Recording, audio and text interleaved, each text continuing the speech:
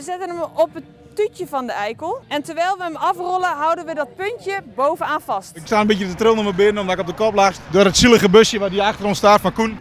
Ja, in die dagen dat we hier zijn hebben we nu 5 liter bier per persoon gevuld.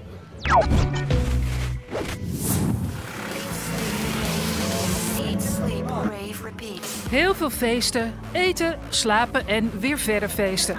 Dat is voor veel jongeren de ideale vakantie. Maar elk jaar weer is het aantal SOA's na de vakantie een stuk hoger. En dus gaat de GGD ook ieder jaar weer op pad om jongeren een paar lesjes veilige seks te geven.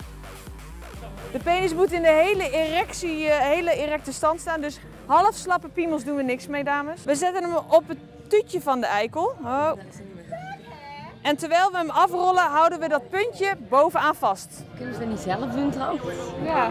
Nou, ik heb het ze net uitgelegd, maar het is ook belangrijk dat jullie het weten natuurlijk. Wel goed, denk ik. Want er zitten hier meer jongens dan meisjes. Maar als ze condooms hebben, dus lijkt me op zich al heel goed. En pas wanneer de condoom onderaan is, laat je hem los. Vooral jongeren die nog geen seksuele ervaring hebben, kunnen verrast worden wanneer het voor het eerst eigenlijk daar is. Dan is het belangrijk en ook maar heel goed dat ze sowieso in ieder geval een condoompje van ons op zak hebben. Want dan is het praten of het er met elkaar over hebben over veilige seks is dan makkelijker te doen. Kijk eens, alsjeblieft. Voor elke jongere is er een gratis condoom en voor een zacht prijsje kan een pakje van 10 worden gekocht. En die gaan verrassend snel er doorheen. Ja, als er één schaap over de dam is, we zeggen dat ik weer dan volgen er vaak meer. Maar dit zien we wel graag, ja, dit zien we wel graag. Den Hoort is een echte jongerencamping. Stapels bierkratten, gezellige muziek en veel drinken. Hier komen jongeren vanaf 15 jaar, voornamelijk uit Oost-Nederland. De camping hanteert een speciaal systeem met polsbandjes, zodat medewerkers kunnen zien hoe oud de jongeren zijn. En dan weten wij aan de hand van de kleurcodes dus hoe oud de jongeren zijn en wat we ze mogen schenken, mogen verkopen. Maar jij hebt een geel bandje om, waarom is dat? Omdat als je boven de 16 bent heb je een geel bandje. Ik ben 18 jaar. En dat betekent? Ik mag alcohol drinken, boven 50%. En doe je dat? Zeker. Hoeveel drink je dan op een dag? Ja, in die dagen dat we hier zijn hebben we nu 5 liter bier per persoon gevuld. We hebben uitgerekend. In het café en de disco is het nog te handhaven. Maar op de camping merken we al snel dat dat onmogelijk is. Ik ben 15, bijna 16. Maar mag je niet drinken? Ja, dat mag zoveel niet, zeg ik altijd maar. Maar dat doe je wel? Ik doe net zo hard mee. Waarom? Ja, André, je gaat ook Dat is toch lekker? Maar dat mag toch helemaal niet? Ja, hier mag het wel.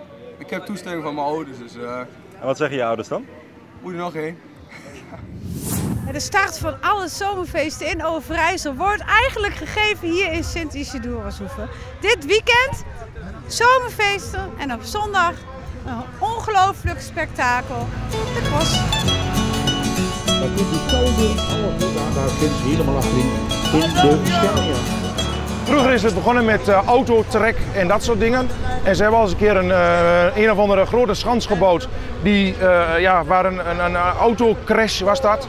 Die werd, en dat soort, het is altijd gekke dingen geweest. En nu een nieuw onderdeel dit jaar? Truckcross. Gaat het goed? Het gaat heel goed. Meer dan wat wij verwacht hadden.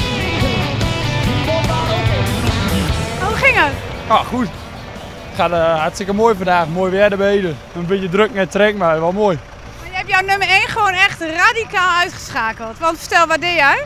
Ja, nou, hij reed binnen de bocht in en ik kwam er achterlangs. En dan hij hem dan een tikje op het achterwiel gegeven. En meestal draait hij om, maar dit keer ging hij op de kant. Dus. En toen dacht jij, nou heb ik hem. Ja, nou heb ik hem dus. Dan was ik 1. Dit was de eerste keer dat jullie met die vrachtwagen meededen. Het is ook voor het eerst georganiseerd. Ja. Is dat leuk? Ja, super. Ja. Wat is er leuk aan dan? Ja, nou gewoon de kick. Je reed ook gewoon best met een groot apparaat over de baan. En, je kunt elkaar raken. Je voelt echt wel de rake klap, maar je elkaar raakt, dan je voelt ze wel. Maar het is gewoon gaaf. Ben jij nou de grote loser? Nee, helemaal niet. Ik sta een beetje te trillen naar mijn benen omdat ik op de kop lag. Ja, maar hoe ging het? Je werd wel echt gewoon opzettelijk aan de kant gedrukt. Ja, juist. Door het zielige busje waar die achter ons staat van Koen. Die winnaar geworden is? Die winnaar geworden is, ja, die heeft ons op de kop gedrukt. En, ja. Voelde je hem aankomen? Nee, absoluut niet. Nee.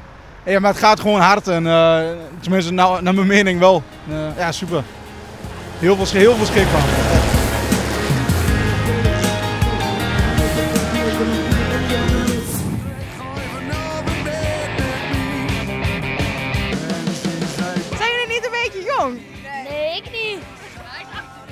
Oh ja, dan heb je nog geen geel bandje op. Nee. Wat is nou zo leuk aan deze feesten? Ja, dat weet ik ook niet. Gewoon mooi.